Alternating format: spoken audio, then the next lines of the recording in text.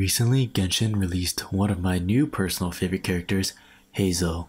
His playstyle is just so satisfying, and I'm a sucker for characters that use their fists. Along with his addition to the game, his special dish, The Only Truth, was also added, a special variation of the Katsu Sandwich recipe. The Only Truth is a variation of the in real life dish Katsudon, a rice bowl topped with a deep fried pork cutlet. Seems simple enough, right?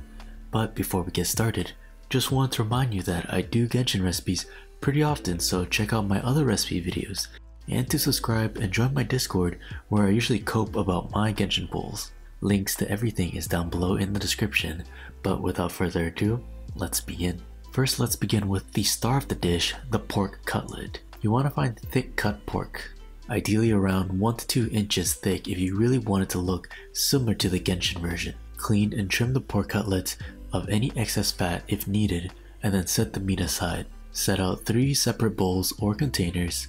In one bowl add flour, in another bowl add panko breadcrumbs, and finally in the third bowl crack an egg and beat it until the egg yolks and whites are mixed together. Season the flour with salt and pepper as well. To coat the pork cutlets, I recommend the dry wet method.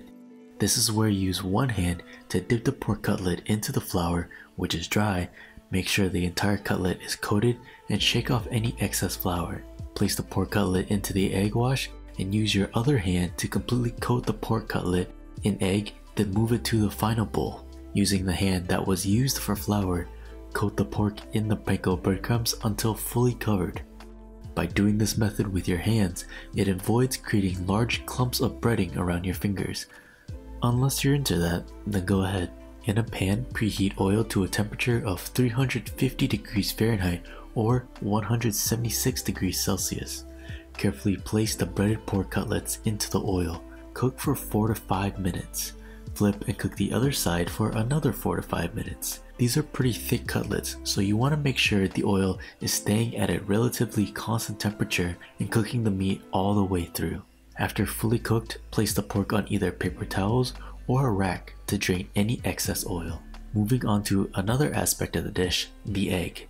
In a bowl, crack 2 eggs. Season the eggs with instant dashi if you have that. It adds umami, savoriness, and flavor. If you don't have instant dashi or you don't enjoy it, season the eggs with a bit of salt. Also add a touch of heavy cream or milk as well. Whisk the eggs until the egg whites and yolks are fully combined. Preheat oil in a pan on medium-high heat. Once preheated, add the eggs in and continuously stir with a spatula. By doing this, the egg curds are going to be smaller and give a scrambled texture similar to what is seen in the Genshin dish. Eggs cook really fast, so cook for only 1 minute. Cook for an additional 30 seconds if you don't really like the texture of soft or potentially undercooked eggs. Now it's time to assemble. Start off with a bowl of rice. Add the scrambled eggs in and spread them out to fully cover the rice. Carefully place the pork cutlet on top of the eggs. I'm not exactly sure how, but when I was recording, I thought the image only had 4 pieces instead of 5. Oops. Now it's time for my 3rd grade art class experience to come into play. In a small bag, add Kewpie mayonnaise and cut a small hole in the corner. Carefully recreate the symbol and realize that drawing circles with mayonnaise is a lot harder than it seems. And that sentence is also something I've never thought I'd say in my lifetime. After the drawing is finished, garnish with 3 cilantro leaves, and that completes The Only Truth from Genshin Impact. Without a doubt, this dish is delicious. I make katsudons pretty regularly at home, so I was happy to see that Heizou's special dish was a katsudon variation. I hope that y'all enjoyed.